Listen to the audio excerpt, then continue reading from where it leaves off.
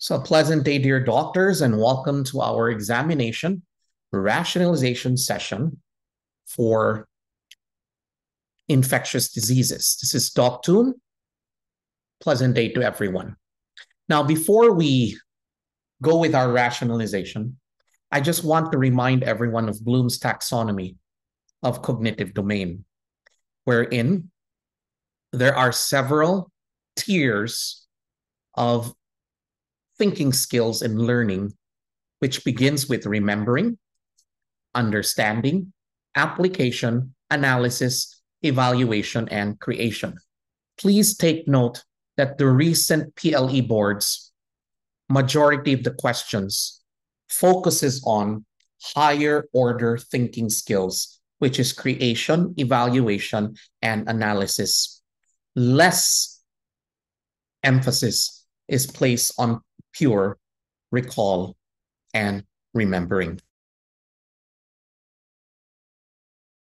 So with this in mind, I want everyone to remember that this is where our syllabus is now shifting towards so that you will be prepared for your licensure examinations.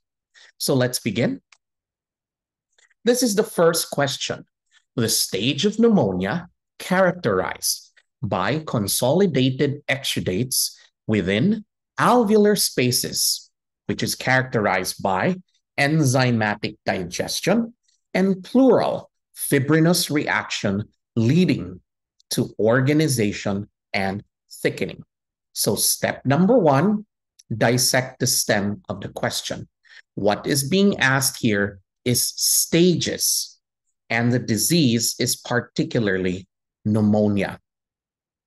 Please remember that there are several features here of a specific stage which is being characterized. Number one is enzymatic digestion. Number two is pleural fibrinous reaction. And we have organization and thickening. So what stage of pneumonia is this? Is this congestion? Is this red hepatization? Is this gray hepatization? Or is this resolution? So is this congestion, red hepatization, gray hepatization, or resolution? So always remember, in congestion, this is increase in the inflammatory cells, particularly the neutrophils. Clinically, this is where the patient would present with RALS. On auscultation, red hepatization, because the lungs appears congested, erythematous, and it appears like the liver. Gray hepatization would be the opposite. Now, let's dig deeper. The first stage of pneumonia is congestion. There is a characteristic red vascular engorgement. There are polymorphonuclears and numerous bacteria. So your keyword for congestion, your buzzword here is vascular engorgement. And as mentioned earlier, this is when clinically the patient can present with RALS, they can present with crackles. So here, there's the presence of a few neutrophils, there's dilated capillaries because of vascular engorgement. The second stage is red hepatization. This is characterized by RBC congestion, and there are now more polymorphonuclears. This is when the lungs appears to be liver-like. Okay, the consistency is liver-like, hence the term hepatization.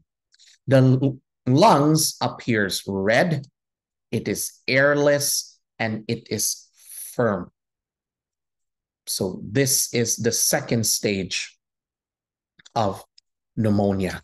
So as you can see, there's an increase in neutrophils, the capillaries will be congested, and there is now extravasation of the red blood cells responsible for the red appearance of the lungs. In the third stage of pneumonia, there is gray hepatization. This is when there is now disintegration of the RBCs. However, there's going to be persistence of exudates, and the lungs now appears dry and grayish. Hence the term gray hepatization. Now, for the fourth stage of pneumonia, this is when there are now consolidations. There is now consolidated exudates. There's the presence of enzymatic digestion.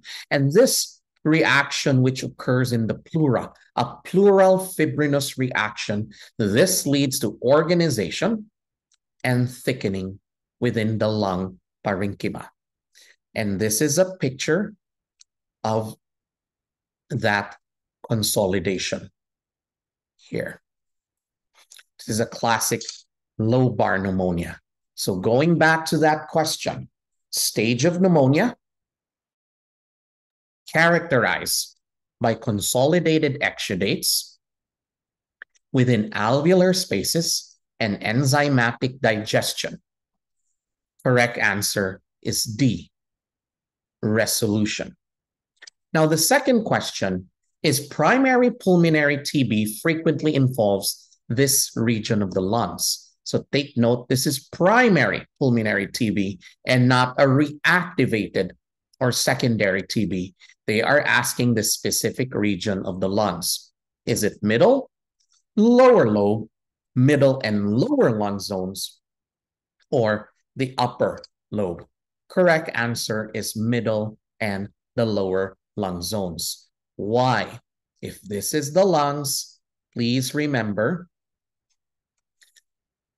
primary pulmonary TB, which is usually seen in children, the aerated areas of the lungs is in the middle, going to the lower lung lobes. However, in adults, the highly oxygenated area is now the apex of the lungs. That is why we see secondary TB in the apex of the lungs, because Mycobacterium tuberculosis is an obligate aerobe. It loves oxygen.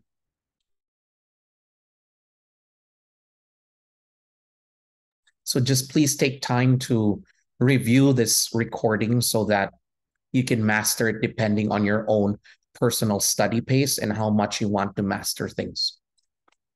Now, next question. A 25-year-old African American came to your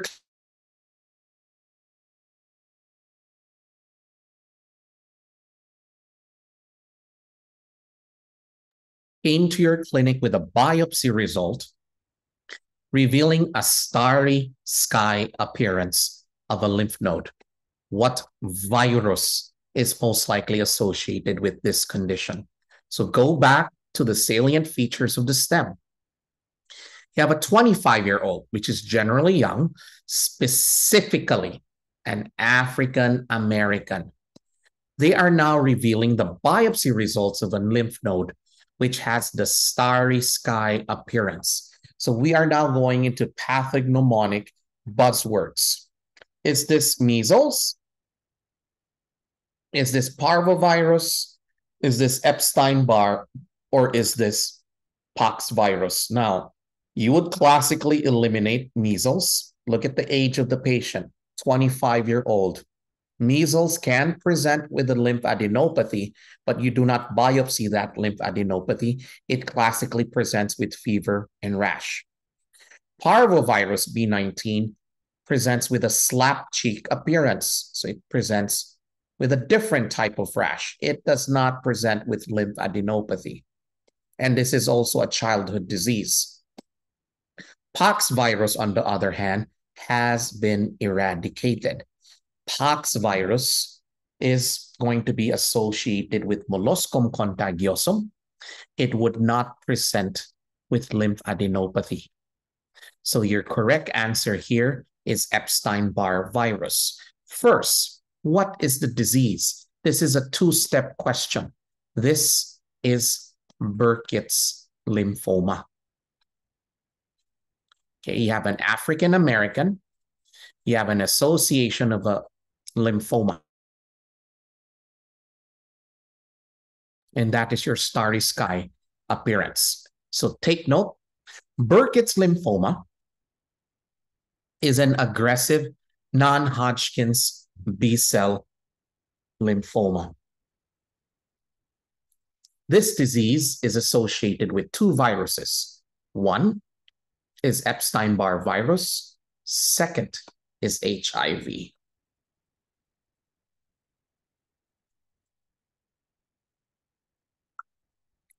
And there are chromosomal translocations, which is associated with an overexpression of the oncogene c-MYC. So Burkitt's lymphoma is more common in the African Americans. If you see a lymph node biopsy of Burkitt's lymphoma, it has the starry sky appearance. Now, this is the description of the starry sky pattern or the starry sky appearance. So here, let's label this A. That's how a starry sky pattern looks like. Let's say that's the Milky Way or the galaxy. And letter B here, this is the starry sky appearance or the sheets of lymph nodes or lymphocytes in Burkitt's lymphoma. So what you see are B lymphoblasts, okay, which are opposed, closely opposed to each other, forming a dark blue background. And that dark blue background is what we call the sky. Okay, that dark blue background is what we call or refer to as the sky. Hence the term starry sky appearance. Now, if there is a microscopic finding associated with these viruses, measles virus is associated with the Warthin-Finkeldy cells. Okay, Warthin-Finkeldy cells. Pox virus, the inclusion body is going to be the Guarneri bodies. Now next, hand, foot, mouth disease. So you are now being given the diagnosis.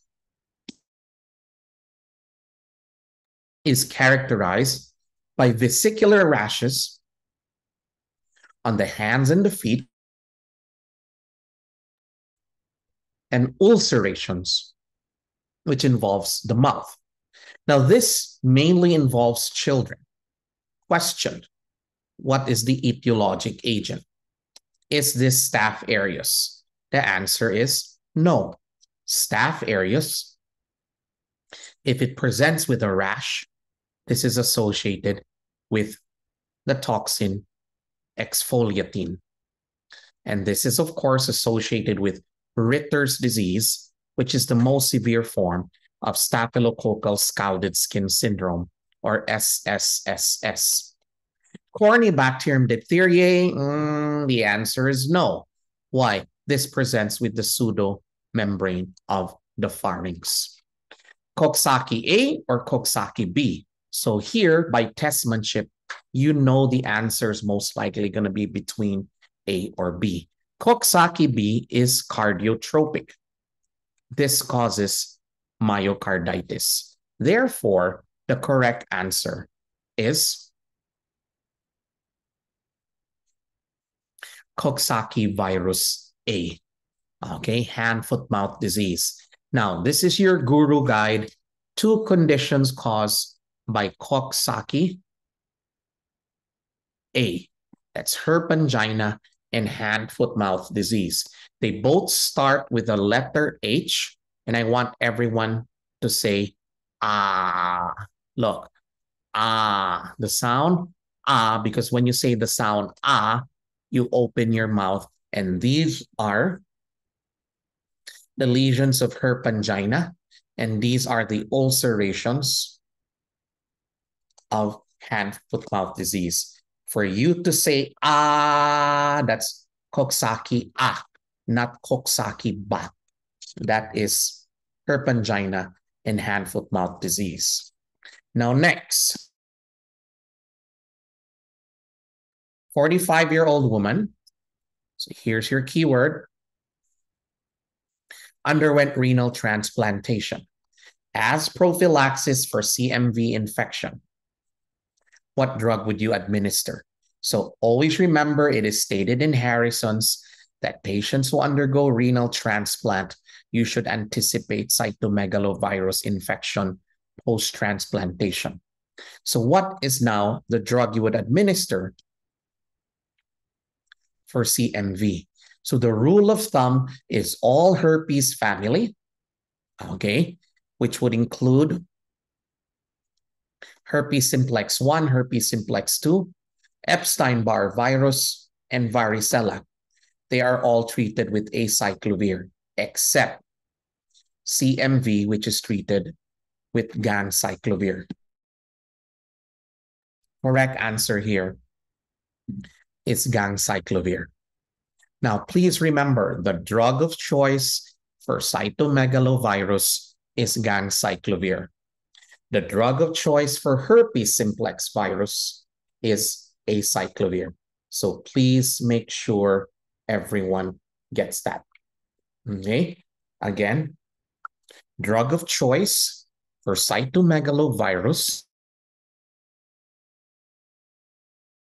is ganciclovir. Drug of choice for herpes simplex infection is acyclovir.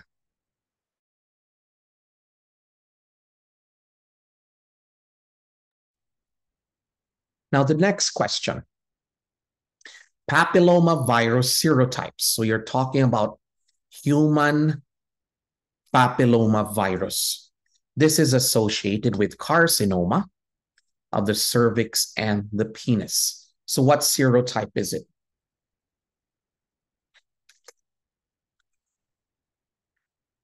Correct answer is serotype 16 and 18. HPV 16 and 18 are oncogenic and they are associated with cancer, okay, particularly cervical, anal, and penile cancers. So HPV serotype 16 and 18, they are oncogenic and they are associated with cervical, anal, and penile cancers. Now, a 6-month-old presented with 3 days fever following dissipation. Take note of that word. It's kind of deep English. Dissipation of the fever. There was a blanching, evanescent pink macular papillary xanthem that developed on the neck and trunk. What is the viral etiology of exanthem subitum? Classic student would think that you're going to be asked a diagnosis. What did the examiner do here? They gave you the complete description, history, physical exam, and they gave you the diagnosis. Sorry, but they popped your bubble. So what is now the etiology of exanthem subitum? Okay, this is caused by human herpes virus 6. This is also known as 6 disease. And that is exanthem subitum or Rosola infantum. So in Rosola infantum, this is also known as exanthem subitum. This is the classic description which is lifted from your textbook. Exactly what you saw, lifted verbatim, converted into a case. Following dissipation or disappearance of the fever. So with fever defervescence, there's going to be a blanching, evanescent, pink maculopapular rash that develops on the neck and the trunk.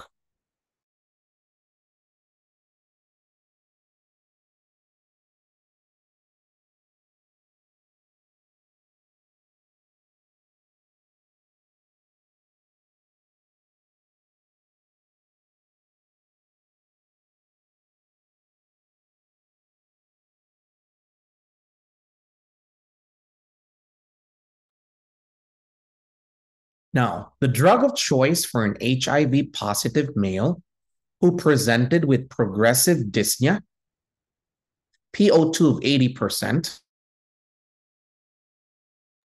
in bilateral diffuse lung infiltrates on X-ray.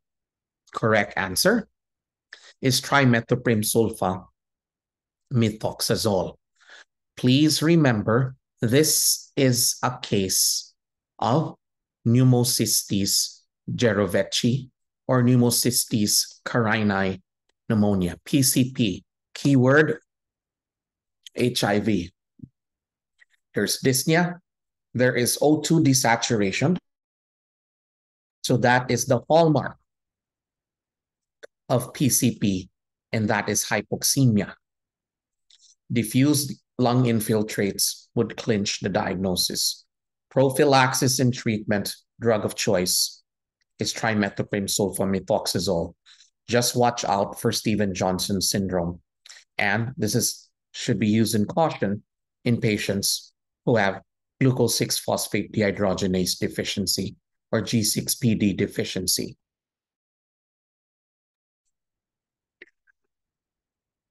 So the most common cause of pneumonia in an HIV patient is pneumocystis carinii, which is now known as pneumocystis jerovecii.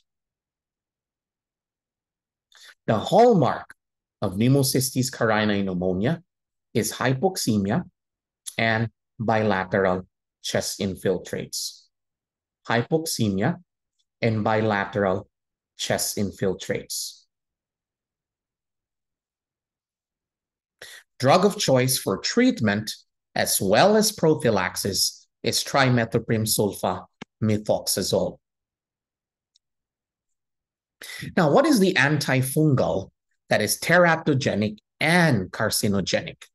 Now, please remember, fluconazole is teratogenic. However, it is not carcinogenic. Therefore, it cannot be the answer because two things are asked in your STEM: teratogenic and carcinogenic. Capsofungin is not teratogenic and carcinogenic. Amphotericin is teratogenic but not carcinogenic. So the correct answer here is griseofulvin. Now, please remember, griseofulvin is classified as category C by the FDA. It is carcinogenic, embryotoxic, as well as teratogenic. This is associated with liver as well as thyroid cancer. There is something which you have to remember because this is highlighted in Harrison's. Prolonged use of this antifungal, voriconazole, is associated with the development of cutaneous squamous cell carcinoma of the skin.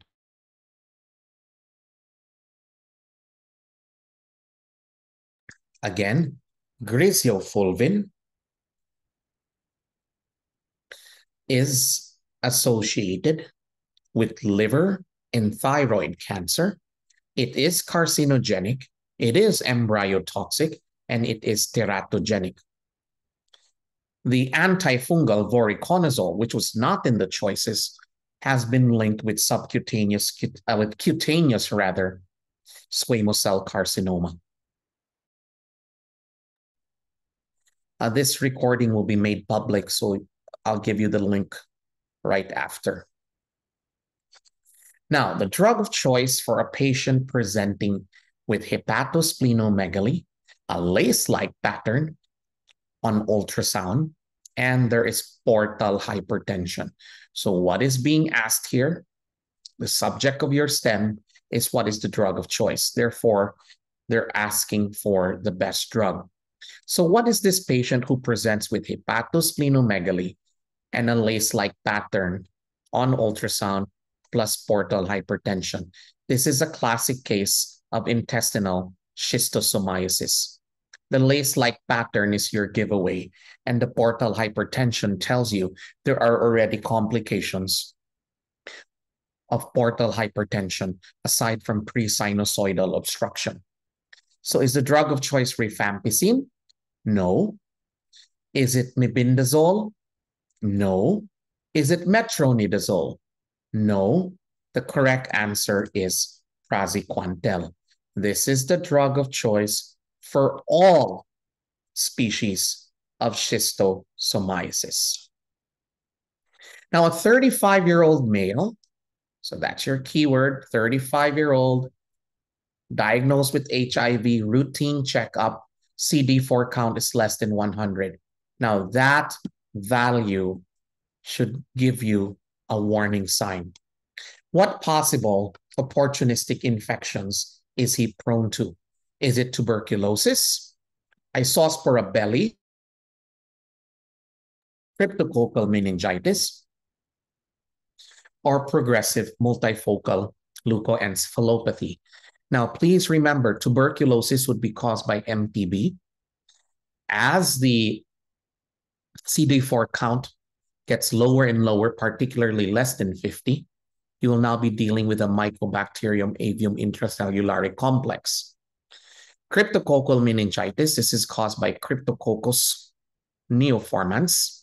Progressive multifocal leukoencephalopathy, this is caused by the JC virus.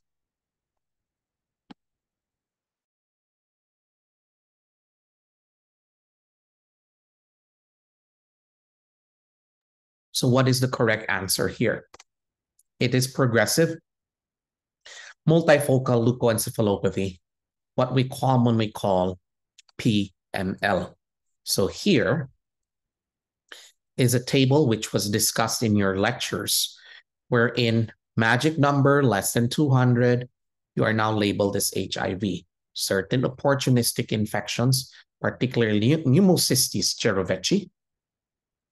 Next would be herpes simplex. Here's the Isospora belli. Then when it's less than 100, there's toxoplasmosis. There's cryptococcus again. There's now cytomegalo. And here's the progressive multifocal leukoencephalopathy.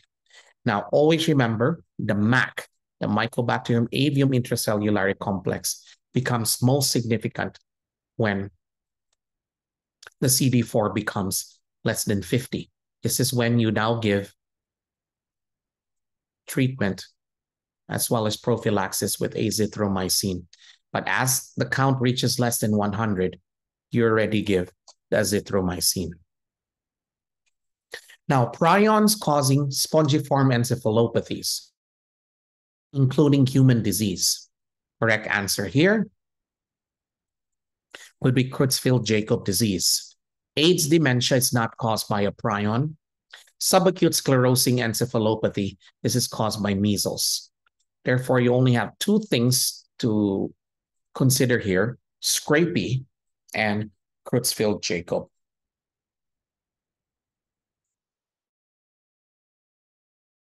Most common prion disease that affects humans is Creutzfeldt-Jakob. So this is associated with the prion protein, PRP, rapidly progressive dementia. Then there's going to be startle myoclonus. So rapidly progressive dementia and startle myoclonus. Now, the viral etiology of Hydrops fetalis and erythema infectiosum. Is it Coxsackie A, human herpes 6, Epstein-Barr, or parvovirus B19? So please take note, it's not Coxsackie A because this is herpangina as well as hand, foot, mouth disease.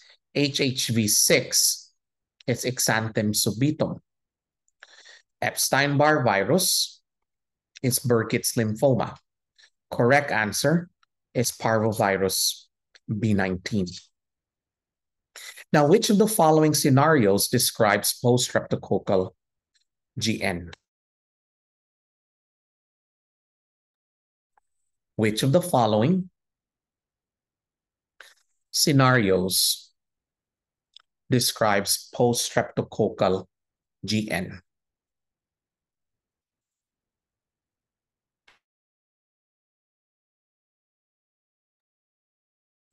So here, look at the age alone.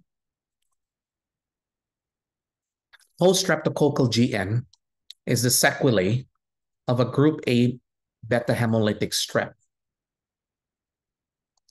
Okay, that's strep pyogenes. Either tonsillopharyngitis or a skin infection. 14-year-old with increased creatinine, hemoptysis, shortness of breath? No. 10-year-old with progressive bipedal edema in the past 60 days? No. 8-year-old female with a history of a skin infection before developing oliguria, hypertension, and anasarca? Or a 12-year-old with history of upper respiratory tract infection? Now look at this. So the nephrogenic strain of group A beta hemolytic strep can either cause strep pharyngitis or strep skin infection, particularly impetigo. From strep impetigo, that's about 3 to 6 weeks after before they develop GN. Okay, they're going to have the famous lumpy, bumpy appearance on microscopy. There's going to be hematuria because this is nephritic. There's going to be hypertension, and there's going to be periorbital edema. Strep pharyngitis is about 1 to 2 weeks. So usually, the scenario that best describes post-strep GN is going to be following history of an upper respiratory tract infection. Now, eosinophilic, sharply defined intracytoplasmic inclusion bodies, which are found abundantly in Ammon's horn and the hippocampus, okay, of a patient who was bitten by a stray dog. So you know this is rabies. So the question is, what intracytoplasmic inclusion bodies would you encounter in rabies? Guarneri is smallpox. Paul Bunnell bodies are not inclusion bodies. Okay, this is seen in Epstein-Barr virus. Hirano bodies is seen in Alzheimer's disease, although Hirano bodies can be seen in Ammon's horn and the hippocampus. Go back to the case. It's the bite of a stray dog. So this is rabies. Correct answer is the negri bodies. So here is the negri bodies, intracytoplasmic inclusion bodies. And please take note that there's also microglia. Okay, pointed by the blue arrows are the microglia seen in the brain of a patient with rabies. So what do we call these microglia? We call them the Babe's nodules. Okay, again, we call them the Babe's nodules.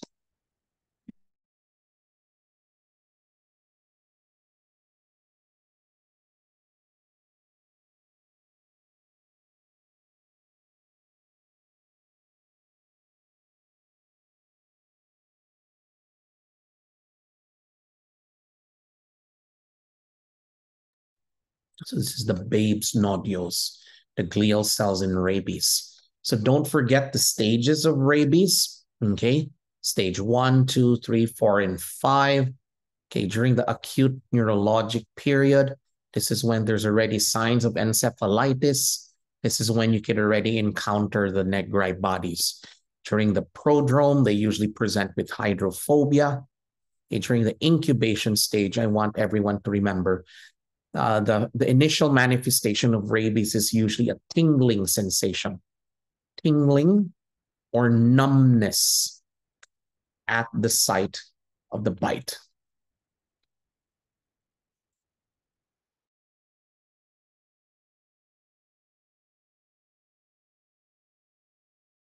Tingling or numbness at the site of the bite. Then we have a 25-year-old who was admitted in the ICU. So 25-year-old female, ICU, so you know this is critical. Swimming in the Everglades swamp. So this gives you an idea that there's brackish, still waters. And the patient slip into a coma after a prodrome of severe headache and sensorial changes. You know this is a rapid form or fulminant form of encephalitis. Your hint here is swimming. Okay. Is this cryptococcus? No. Cryptococcus does not cause encephalitis. It causes meningitis. And this is seen in someone with HIV or AIDS. Japanese encephalitis? No, this is associated with a mosquito bite. And this is not associated with swimming. Ebola virus does follow the severity. It can be headaches, sensorial changes, and slip into a coma, but this is a hemorrhagic encephalitis because this is one of your hemorrhagic filiviruses. This is classical PAM or primary amoebic meningoencephalitis, which is caused by Naegleria fowleri. Giveaway, swimming. That is how important your history taking is. So here, let me give you another recall question. This was actually from an actual board. They're giving here a case of a 14-year-old, high-grade fever, headache, vomiting, swimming this time in a lagoon. They now mention motile trophozoites. So you know this is an amoeba. After 5 days, coma and death. So this is Naegleria fowleri. Okay, so please take note of this. Now here is your rationalization. This is a classic analysis and application question following higher orders of learning by your Bloom's taxonomy. So Naegleria fowleri causes primary amoebic meningoencephalitis associated with warm, iron-rich pools of water. So that is your giveaway there.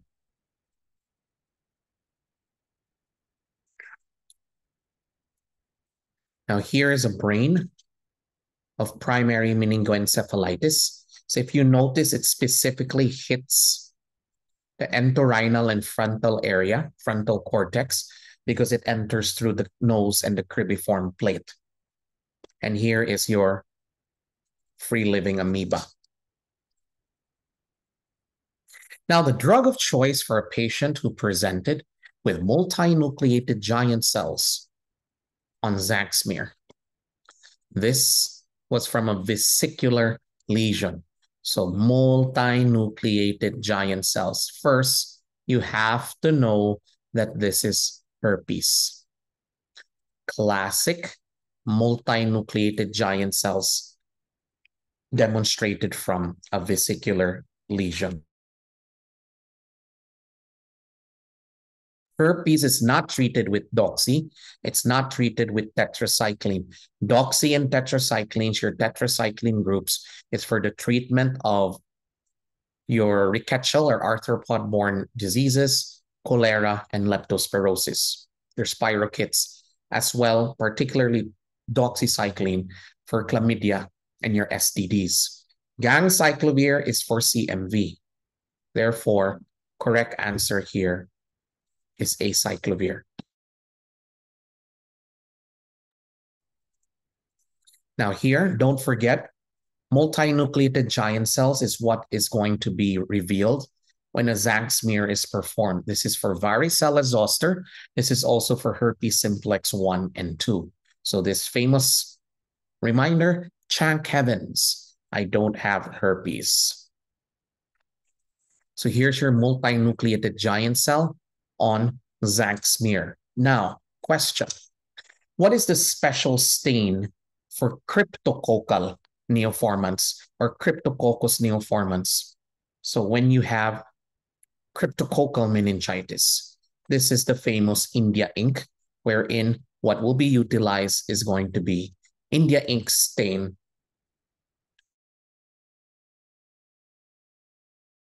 to demonstrate the encapsulated yeast. That is when we test the CSF. Now, the most common segmented virus that exhibits antigenic shift and drift. It's not RSV. RSV causes bronchiolitis. It does not exhibit antigenic shift and drift. Rhinovirus, the most common cause of the runny nose or the common cold, okay, followed by adenovirus, that does not exhibit antigenic shift and drift. Parainfluenza, okay, also does not exhibit both antigenic shift and drift. So correct answer here is influenza. So don't forget, difference between drift and shift, it is antigenic shift, which is associated with a major change and it leads to a new subtype. This only occurs in influenza subtype A. It is the antigenic shift which is associated with pandemics. Antigenic drift, on the other hand, is associated with minor changes within the subtype, and this is associated with point mutations. This is the one associated with epidemics. So this was discussed in class. So don't forget, antigenic drift, okay, associated with small mutations such as point mutations, antigenic shift, major changes now associated with a new subtype. Now, Warthin-Finkeldy bodies are associated with this infection. It's not herpes because herpes are associated with Cowdery bodies. Rabies is Negri bodies. Molluscum contagiosum is associated with Guarneri bodies. This is seen in measles. So here is a photo of your Warthin-Finkeldy cells. Now, a 25-year-old female call center agent brought in because of sudden onset of nausea, vomiting, and diarrhea. This is after attending an office party, which was specifically 4 hours ago. So what do you think is the cause of these acute abrupt symptoms? Okay. Is it Vibrio? The answer is no, because Vibrio is profuse, voluminous, watery diarrhea. Salmonella? The answer is no. E. coli? This is no, because we have ETEC, that's traveler's diarrhea, and we have EHEC, which is enterohemorrhagic. Now, best answer here is Bacillus cereus. Some of you might be looking for Staph aureus. Yes, that can be possible, most especially if they specify the food, such as mayonnaise or custards or salads. What the examiner did here is they removed the specific food associated with these toxins or these bacteria. So instead of saying fried rice, there's the Bacillus cereus. So again, it is justified to look for Staph aureus, but since it is not in your choices, Bacillus cereus would be the best answer here because it does have 2 toxins. Now, which of the following antibiotics is used to prevent traveler's diarrhea? This is, of course, caused by ETEC, enterotoxigenic E. coli, and this is also known as Montezuma's revenge.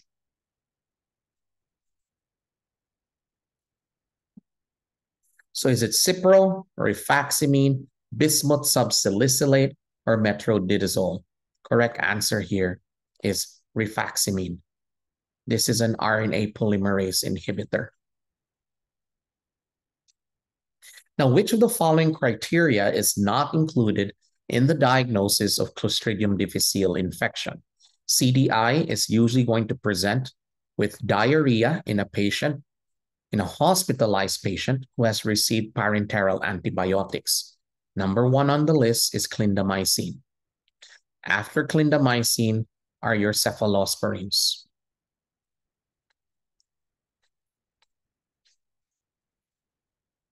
So what is not a criteria? Pseudomembranes visualization is a criteria. So take note, this is not included. Detection of the Clostridium difficile toxin, that is also a criteria. Detection of the toxin A and B is also a criteria. What is not included is the more than 3 unformed stools within 24 hours per day, because you already have a cause or etiology. Now, which of the following antibacterial agents is regarded as superior in the recurrence of Clostridium difficile infection? Please remember, mild CDI is treated with Metro. That is not the answer. Moderate to severe is treated with Vanco. This is to check who amongst you read the textbook in Harrison's, read the tables in our handouts, rather than some other set of handouts. Correct answer is fidaxomicin. Fidaxomicin. That is the correct answer. Now, the most common symptom in patients with brain abscess, okay, it's going to be headache. Please remember, brain abscess is usually associated with otogenic infections. So ear infections like otitis. Now, let's just be careful, because otitis externa is caused by Pseudomonas. Otitis media is caused by Strep pneumoniae.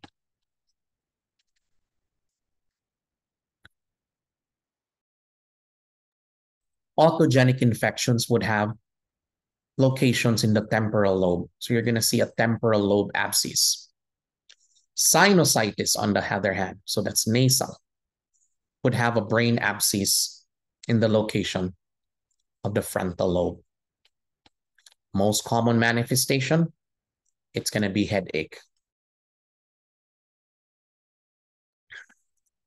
Now, what stage of brain abscess is characterized by the formation of a capsule?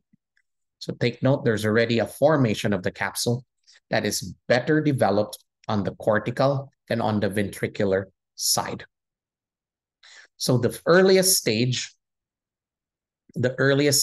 of brain abscess formation is early cerebritis. Okay, you know, this is not late capsule, this is early capsule formation. Rim enhancing. Don't forget your differential diagnosis of rim enhancing lesions. So one is toxoplasma, another is TB. Schisto can present with ring or calcifications. So can Taenia solium or neurocysticercosis.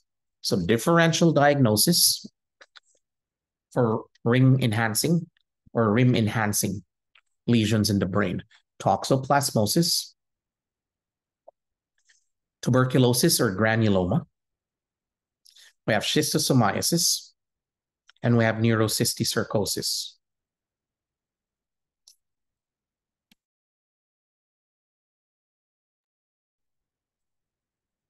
Now, 12-year-old girl, ER, imbalanced visual disturbances. There's a poor vaccination history, so you're most likely dealing with a childhood illness, which is covered or should be covered by the EPI or the expanded program on immunization. There's poor school performance. There's impairment of cognition. There's ataxia and myoclonic jerks. This is very specific. EEG, burst of high voltage, sharp slow waves. This is very, very SSPE, or subacute sclerosing panencephalitis, which is a chronic sequelae of measles, early measles infection.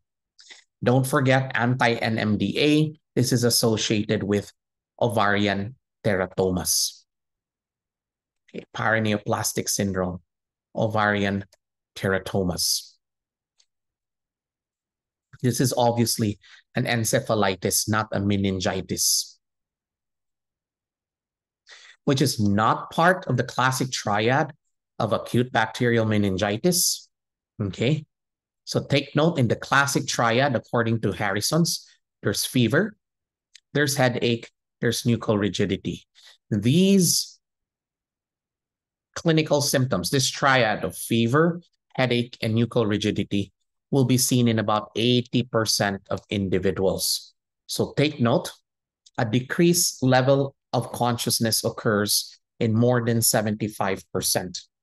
However, it is not part of the triad. Okay?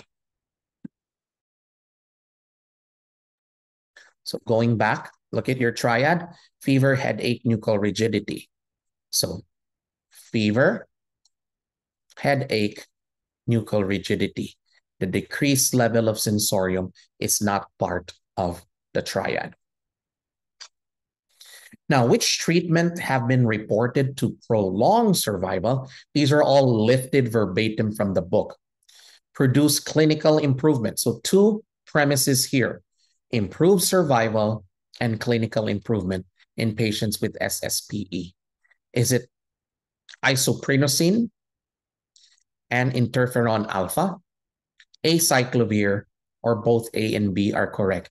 You have a choice here that says A. So there's a chance that is already correct. Your question now is interferon alpha included. So this is your rationale. Okay, so both are correct. A and B. Isoprenosine and interferon alpha both improve survival and clinical status in patients with SSPE. So this is lifted from chapter 137 in your textbook. Although there is no definitive therapy for SSPE, treatment with isoprenosine, which is inosiplex, as well as interferon alpha, has been reported to prolong survival and produce clinical improvement. Now, tumor necrosis factor alpha acts synergistically. This should be alpha. This looks more like a mu, so please bear with this. Acts synergistically with this chemokine. So you know this is a leukotriene, okay, to increase permeability of the blood-brain barrier, resulting in induction of vasogenic edema in bacterial meningitis. So please take note, this is interleukin-1 beta. I like to remind everyone, 1 beta is B, that's the blood-brain barrier. Beta is the blood-brain barrier. Rationale: both tumor necrosis factor alpha and interleukin B act synergistically to increase permeability of the blood-brain barrier. So that is lifted verbatim from your books. That's why focus and pay attention to our own set of handouts, which gives you the summaries from the books. So here, tumor necrosis factor alpha, interleukin beta, they will both induce or increase the permeability of the blood-brain barrier, leading to vasogenic edema, and the consequence will be leakage of serum proteins. This will explain why there's a very proteinaceous CSF. In fact, it will give you the spider web coagulum.